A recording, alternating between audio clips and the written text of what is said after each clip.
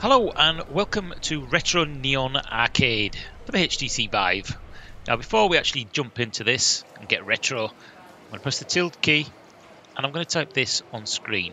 Apparently there's actually a bug with the XML files with this game and you don't get the proper resolution that we want. For the Vive we want all good. Now I've put this on 450 just to show you. This is not actually playable because one of the eyes doesn't work, it goes a little bit glitchy. Now you're saying, well, why are you putting that on screen then? Why are you showing us? Because if you want to know what sort of resolution you could possibly get out of the Vive, you will be gobsmacked at 450. It's almost photorealistically sharp. It's absolutely beautiful. But in the meantime, we're going to put that back down to 400. 400 is a good medium. It enables us to be able to get a lot better resolution. It's a lot sharper. And so here we are. Ever wanted your own virtual arcade? Well, now we've got it. As you can see here, we have a kind of blink system, which will show us where we can jump immediately over there. And look at this. Every man's dream to have his own arcade in his basement. All we need now is some hot girls dancing around here with Hooters tops on, delivering us beer and chips, and we are complete. Now, as this is a demo, we're not actually able to play on any of these arcades as yet, as you can see. So a lot of them have got different names. Double Trouble, that's obviously Bubble Bobble. Fragger is Frogger. War, is that one? That's Star Wars over here. War Galaxy. And eventually, we'll be able to put a virtual coin in and play it as if you were actually at the arcade. And you know what? It actually feels quite good to stood in front of this. So as you can see, that's going to be Star Wars. So let's have a look over here.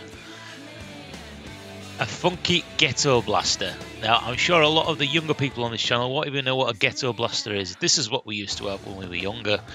We used to get plastic mats down. We used to listen to Paul Add's Castles 19, and we used to pretend we could break down some body pop and all that sort of stuff.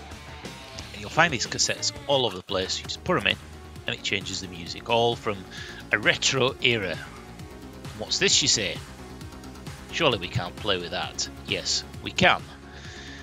And if I grab it with this one, we've now got a working Game Boy in my hand. And yes, we are going to be able to change the cassettes out and put different Game Boy games in here. As you can see, all the buttons work perfectly on here. So you could even sit down in your chair in your games room, or even on the sofa if you matched it up, and play a wide variety of Game Boy games. Not quite sure how in-depth this is going to be, whether some of these are going to be free. Look at that up there. Copyrighting for Robocop. Whether they're going to be free or whether you buy them or whether we could just basically squirt in an emulator. Very exciting indeed. As you can see, these look like NES games. A couple of, let's just have a look. Again, these are all going to be probably copyrighted until it's finalised, or whether these are just placeholders. And over here it looks like we've got a SNES. Look at that, perfectly modelled, beautiful. It's got a cartridge in it, and yeah, eventually, let's have a look what we go over here. I wonder if we'll have an N64 as well at some point. It'd be nice, wouldn't it? You could put them in, and this on the TV is where these games will actually appear. Yep, fully working. Yeah, it's just come up with the default screen for now. 1991. It's come up with the default controller here, and as you can see, all the buttons work absolutely perfectly in virtual reality. It looks really, really nice. You can imagine a lot of my friends are into retro stuff. They started collecting the old games consoles and things like that. So this is a dream come true. A lot of them are using Amazon Fire Stick, so they can actually play some of the games on their TV. But the actual feeling in virtual reality of actually being able to stand in front of a cabinet is really, really rather cool. And I know my friends Burnley and Rayner and all those guys, they're definitely going to want to have a look at this once it's actually released. Because obviously at the moment this is still in demo mode. So let's just have a look down here, see what else we've got. Fridge full of beer. The old basketball machines, Sweal. I just need to move back a little bit. I'm right at the edge of my room boundary here. Let me just move back and zoom forward. See if I can pick these up. I don't know whether this is actually working as yet. I presume you'll be a scoreboard and you put coins in, virtual coins. Well, that was a limp-wristed throw. Bloody hell, let me try that one again. In you go. No. Well, it is a demo. The physics seemed a little bit strange on that, like the ball was a cannonball. And Whether we're going to be able to change out these arcades will be another one. Remember, it does say in the notes that this is your arcade. So I'm guessing we're going to be able to customize carpets, the actual arcade games in here. Whether there's an ultimate high scoreboard, say for Frogger or Space Invaders. What's this here? What does that say on it? Miami Hotline. Ha ha ha. Very funny. Can't get in the toilets. I've tried that before.